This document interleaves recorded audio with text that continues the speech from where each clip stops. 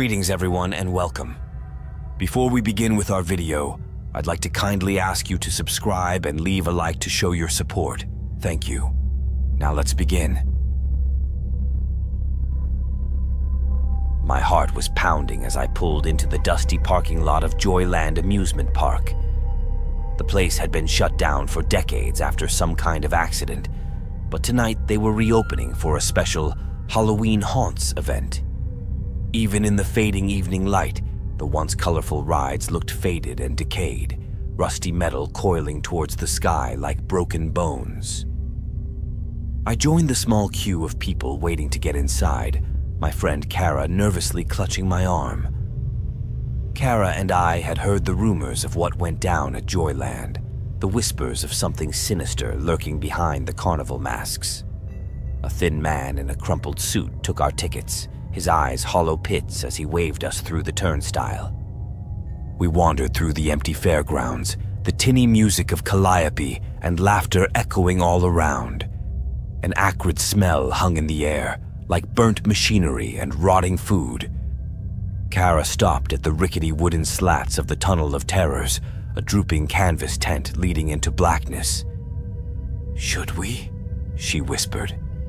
Before I could answer, a blood-curdling scream erupted from the depths of the tunnel. We froze, Kara's nails digging into my arm. Then another scream, joined by a chorus of tormented wails. Someone came staggering out of the exit, face contorted in pure horror, suit spattered with what looked like blood. "Run!" he rasped at us, and then collapsed to the dirt. Kara and I stood paralyzed, the scream seeming to shift into something deeper, more guttural, dripping with malice and hunger. The lights around us started to flicker and spark. "We have to get out of here," I managed, pulling Kara away from the tunnel. But something grabbed her other arm with a vice-like grip, fingernails digging into her flesh. She opened her mouth to shriek, but only a choked gurgling came out. I whirled to see a figure in a tattered Joyland mascot costume, slouched and grotesque. Its oversized plaster head twisted obscenely, grinning with needle-like teeth. Matted fur and sharp bones jutted from the suit, and its eye sockets burned with a hellish orange fire. My stomach turned to ice as the monstrous mascot yanked Kara towards the shadowy Tunnel of Terrors, her feet dragging helplessly in the dirt. I grabbed wildly for her free arm, but razor-sharp claws lashed across my face, spraying hot blood. I stumbled back, momentarily blinded, hearing only Kara's muffled sobs. Blinking the blood from my eyes, I saw the fiend had hauled Kara into the inky folds of the canvas tunnel. Her screams cut through the night, echoing off the rusted carnival rides. I snatched up a discarded metal pole from the ground and charged forward, not knowing what horrors awaited inside. The stench of decay and rot slammed into me as I plunged into the suffocating blackness. My footsteps squelched on the soggy ground beneath. Kara's screams pitched higher, resonating off the unseen tunnel walls, seemingly coming from every direction. "Kara!"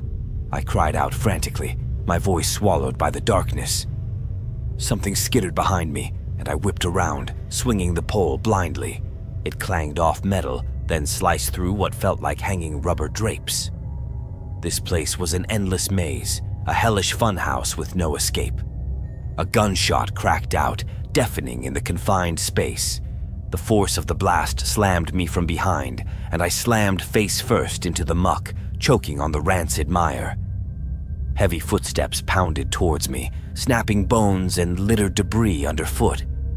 I scrambled up, trying to run, but bony hands clamped around my ankles, fingernails slicing through skin and tendon. My wail of agony joined the chorus as I was dragged backward, my fingers gouging 8-inch furrows into the sludge, pole abandoned. Something huge and putrid loomed from the pitch, hungering growls echoing from its gaping maw. As it reared over me, I caught a glimpse of rotted flesh, yellowed fangs, and those damned fiery pits burning in its skull-like face. Then its jaws crashed towards me, swallowing my screams into eternal midnight. I don't know how long the creature's gnashing jaws worked at my flesh before the blackness finally consumed me.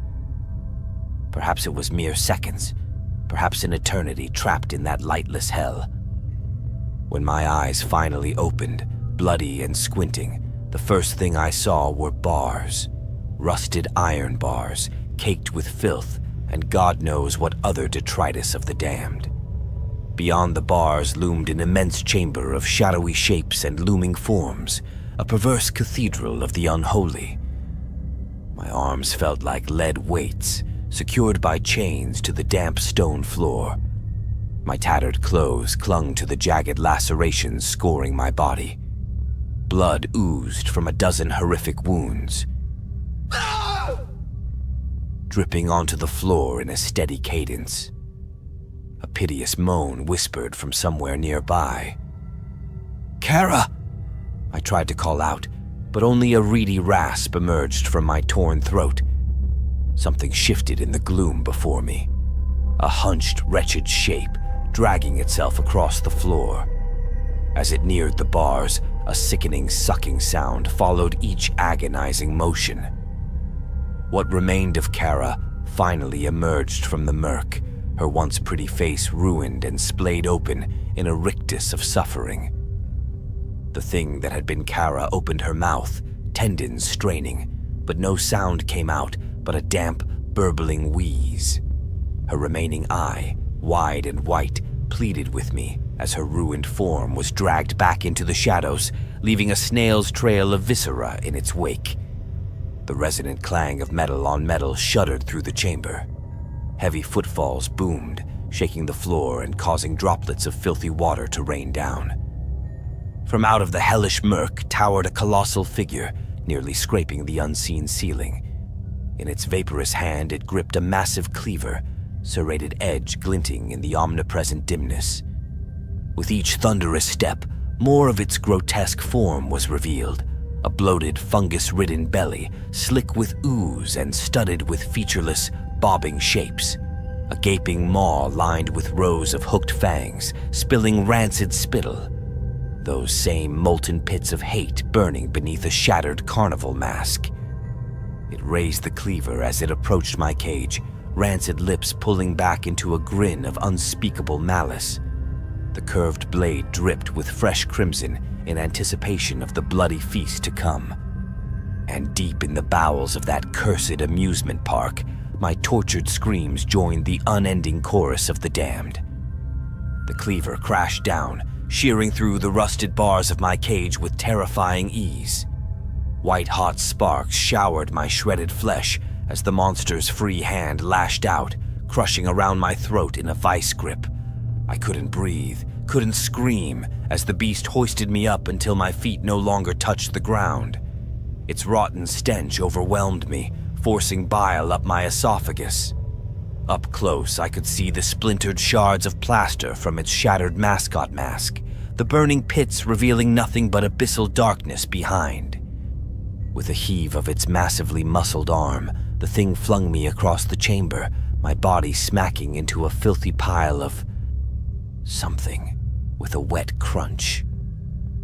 Agony blossomed through my entire being as I scrambled to get my feet under me, slipping in viscera and offal.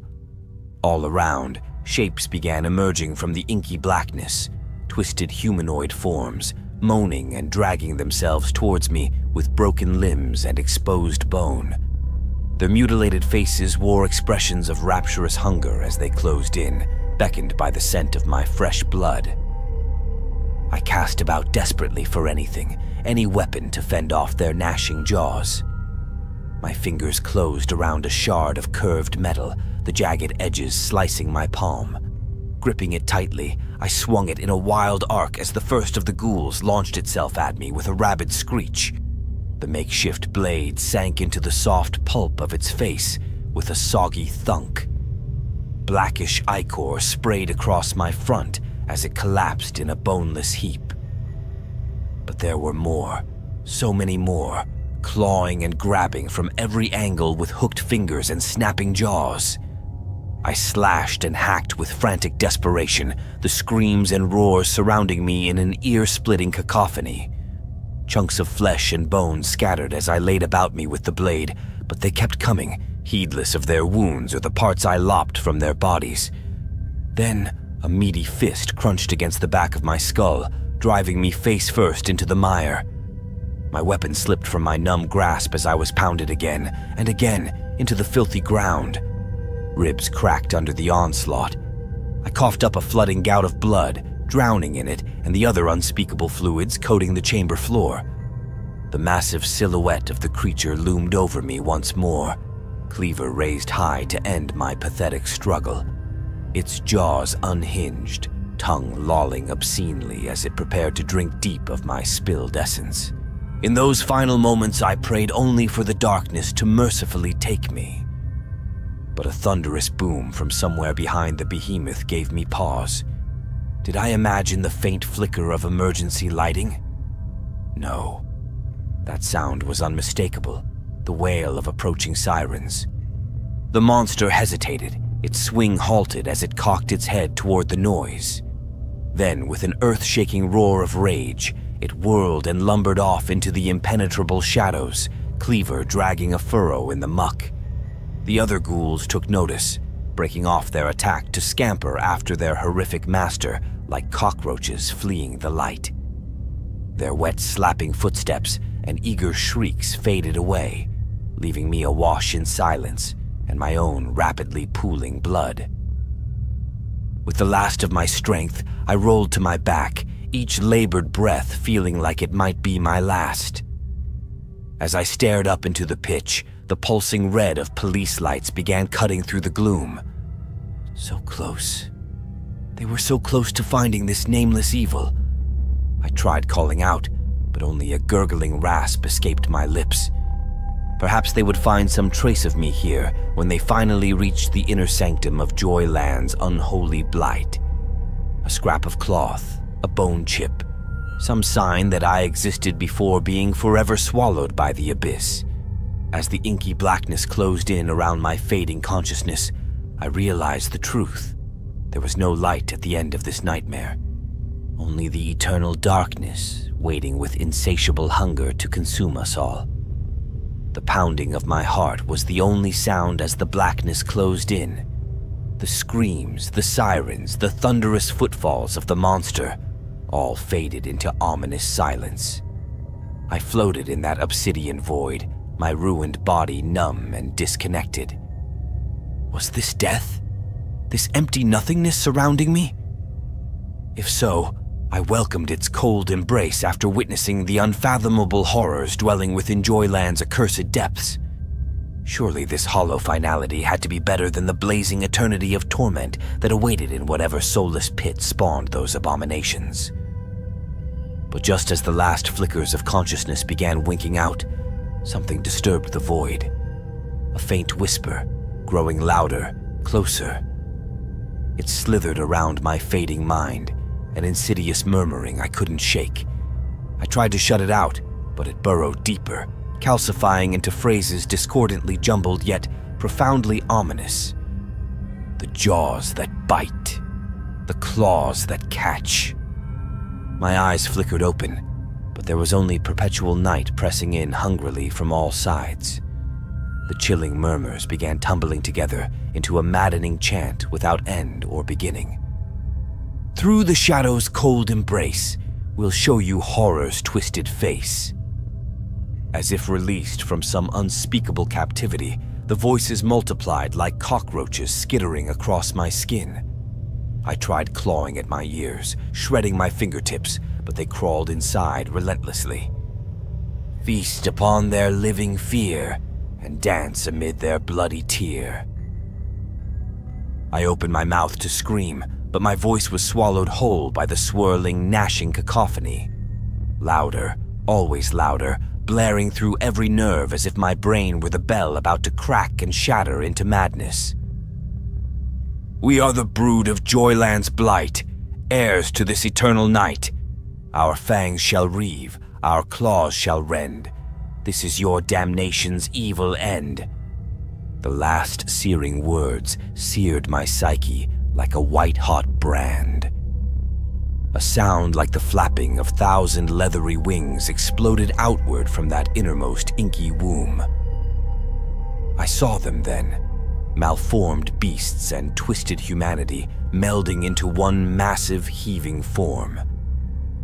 Joyland's true abomination flexed its unlimited shapes towards me, filling my perception as it unspooled into this existence, blotting out all else with its grotesque, undulating faces and hooked appendages. Its unified jaws unhinged, revealing rank barons of dagger teeth descending in eternal gaping hunger. I screamed and screamed into that nihilistic maw as the hateful chanting and exultant howls of the damned swallowed me eternal. For the lost souls of Joyland, death was only the beginning. Our torment was their calling, their jubilant liturgy reverberating across the dimensions of darkness, hungering for all realities to join their endless sepulchral blight. And as oblivion finally claimed me, I could hear it, the flapping of alien wings growing ever closer. And that's the end of our show. Thank you for watching.